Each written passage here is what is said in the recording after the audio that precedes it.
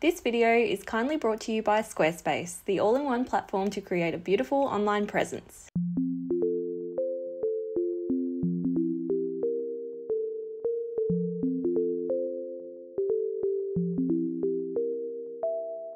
Hi, my name's Janelle and welcome back to another Behind the Brand video. It is officially less than 4 weeks until we pack up our lives and head on over to Japan for 6 months. And so I thought I would pick up the camera and document the lead up to going to Japan, just because I've got quite a few things I need to wrap up here and also have fun things like packing up my handmade wardrobe to take over to Japan with me. And I thought it would be fun just to film the whole process. First of all, I did just want to say a huge thank you for all the lovely comments that you left on my last Behind the Brand video, where I actually shared the news that I was taking this big adventure. It honestly means so much to me that you're as excited about this trip as I am, and I'm relieved that you took the news so well and that you're excited for this change as well, because it is going to be a change and things are going to be a little bit different on this channel this year, but I'm very excited about that. In saying that though, I am starting to get a little bit anxious about the trip, because I am definitely one of those character types that tries to avoid change as much as possible. I do not thrive on change. I love a good routine, and luckily for me, my partner Matt is the exact opposite of me. He loves change and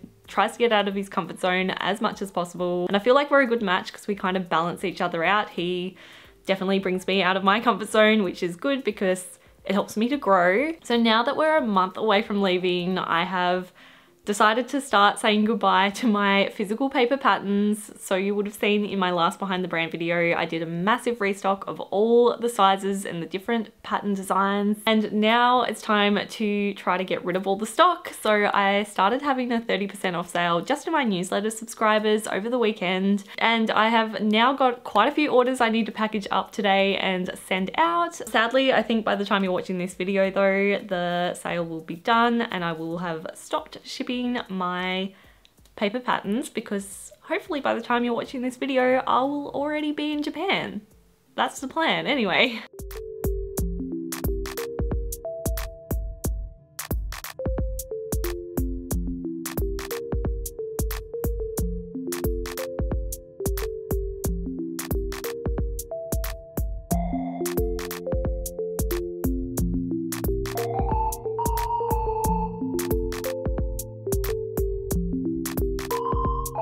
So I have everything set up for what I need to package up these orders. So I've picked out the first 10 orders because I find working with 10 orders at a time is a lot less overwhelming.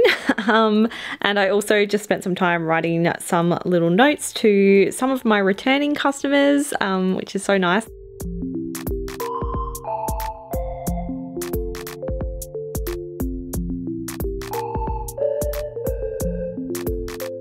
All of these lovely orders, and my entire online store for that matter, would not be at all possible without today's video's sponsor, Squarespace. Squarespace is the all-in-one platform to create a beautiful online presence and launch your passion project. Whether you'd like to start making and selling your own products, create a beautiful portfolio to showcase your work, write a blog, or simply create any website of any kind, you can create your dream website all by yourself with Squarespace. You simply select from one of their beautifully designed templates, and then you can change up the template as much or as little as you like with just a few clicks. No background or knowledge needed in coding whatsoever. Something else I love about Squarespace is the fact that they have a really helpful and easy to use app. And while packaging orders like this, having the Squarespace app on my phone makes the whole order fulfilling process so easy. I'm also able to easily access my website's analytics and edit my website if I need to, all straight from my phone, which I know is going to be so handy while I'm on the move in Japan. The fact that I don't need to get my laptop out while traveling and can instead keep an eye on my entire online store via my phone just gives me so much peace of mind. So if you'd like to create your dream website for yourself,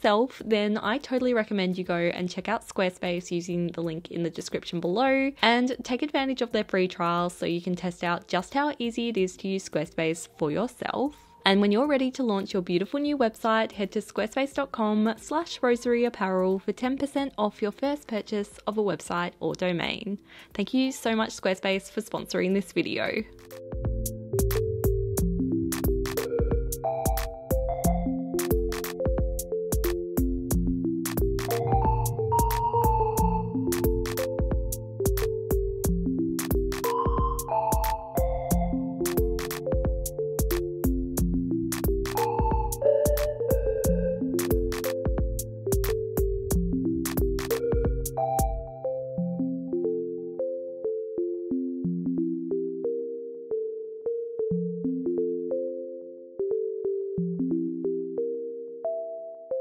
So today is exactly 2 weeks to the day before we leave. And yeah, I'm at the stage now where the anxiety is getting very real, so much so that I'm struggling to sleep.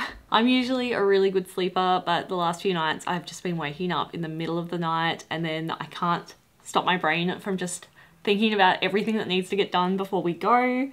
So I ended up getting up at 2 AM last night and just edited some videos because I just could not get back to sleep, which is kind of good because I got a lot done. I got 3 hours worth of editing done in the middle of the night, which means today is going to be a pretty easy day because that was like one of the biggest tasks on my to-do list today. I don't really have any good reason apart from nerves to be anxious about. Like, I'm feeling pretty prepared both with my work and with getting our lives organized before we go.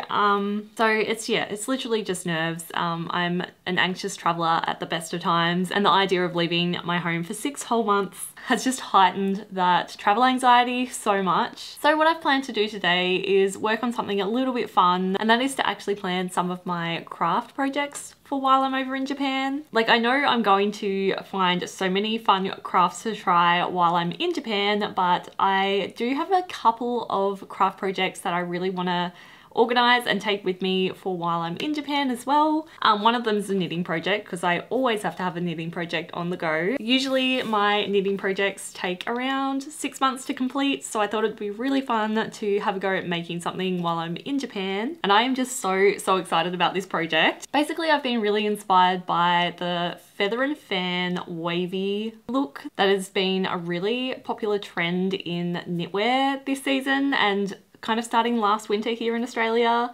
I'll put some example images on the screen now so you can see exactly what I mean. But basically it's just like a stripe pattern, but in this really fun feathered wavy design, and I really like the look of it. I think it's going to be such a cute make, and I'm ready to make something a little bit colourful and fun. So I actually picked up this piece of card which has the pattern on the back, and it's pretty much exactly what I'm looking to make.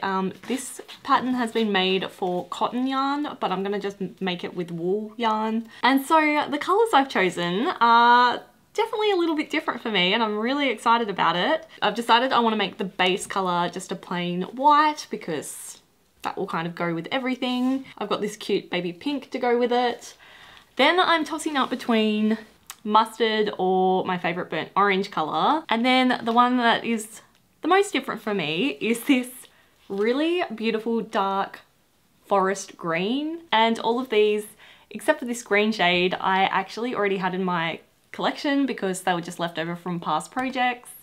And so I went to go and purchase this green color because I thought it would look really nice with all of these colors. Just look at it, like the color combo is so fun. And so I went to go purchase this green color on the website, and then it turns out you have to pay for shipping when you're spending less than $50. So I was like, oh, you know, I'll just see if my mum's placing an order anytime soon and she can just add one of these balls in her order for me. So I messaged her, and then she replied saying, you would not believe it, Janelle, I have an order coming from Bendigo Woolen Mills today, and there is a forest green ball of yarn in it that I added to my cart just because. She had no reason to add it to her cart. She was just like, oh, I might use that color eventually. And then it just so happens I messaged her the day it was arriving saying I needed this color that is not very me at all, so she would never have bought it thinking I would ever use it. That is a very rambly story, but basically I just feel like this jumper that I'm making is definitely meant to be, and I'm really excited to get started with it. And then the other project I have planned is going to be kind of like a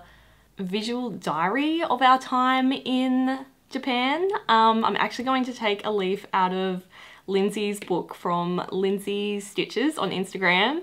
She basically did this amazing embroidery a day project in 2020, and she did it again last year, and she basically just embroidered these micro embroideries, one every single day, to like represent her day for the whole entire year, which I just think is the most inspiring thing ever. I am going to be a little bit different to Lindsay, and I'm going to do cross stitch instead. I was really inspired by this book cover that I found on Pinterest. It's just got these really kind of Japanese inspired micro cross stitches, which I think are the cutest thing ever, and I really want to do just a big visual diary on just a rectangle of cross stitching fabric of every single day we're in Japan. I'm not going to probably cross stitch every single day, but I'm just going to write down something from every day into my notebook so I can like cross stitch it later, if that makes sense. But I think it's going to be a really fun keepsake piece for when this whole trip's done, and something we'll be able to display in our home that will represent our trip of a lifetime to Japan. I've been rambling for 10 minutes already on all of these craft projects, so if you're still watching, thank you. It's not exactly the most riveting content I've ever created, but basically today I've got a whole heap of cross stitch threads that I pulled out of my garage that I've had for the longest time, and I'm gonna sort out what colors I want to bring with me, and I'll probably buy the actual cross stitch cloth over in Japan because I reckon I can get it cheaper over there because it's so expensive here. So yeah, I'm just gonna go through my cross stitch threads now, figure out what colors I want to bring. I'll probably only bring one little container of cross stitch threads, and then that way I just have to buy more over there if I need to, which is fine. But I thought because I have the supplies here for that, I may as well use them instead of just buying a whole heap of new ones over in Japan. So yeah, that's what I'm gonna get on with today.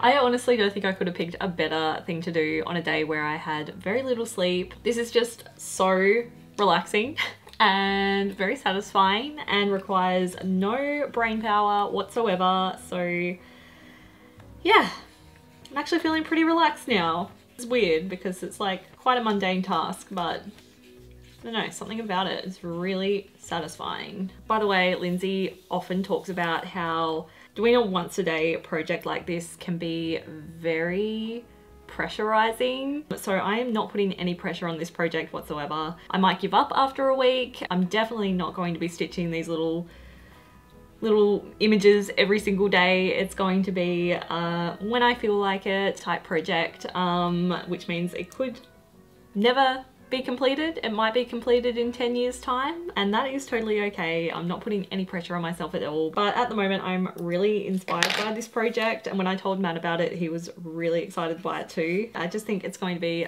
such a cool piece to keep for the rest of our lives. But yeah, definitely go and check out Lindsay Stitches. I think she has a YouTube channel as well. I'll leave her Instagram and YouTube down below if you want to go check out her amazing embroidery. If you do just one thing today, then definitely go and check out her 20 embroidery a day hoop that she made. It is a wonderful thing to behold. I can't imagine the amount of hours that has gone into that piece, but yeah, it's super inspiring.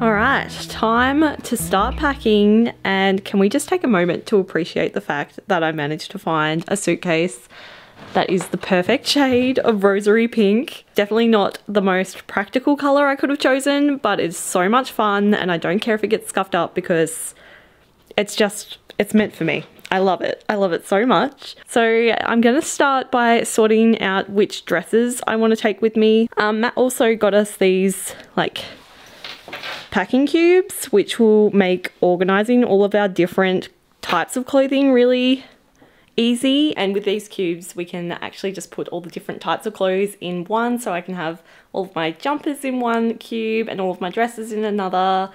And yeah, just sort things out really easily, so when we're kind of like living out of a suitcase for a little bit, it will be really easy to know where everything is. So yeah, let me start by figuring out which of these dresses I'm going to be taking with me.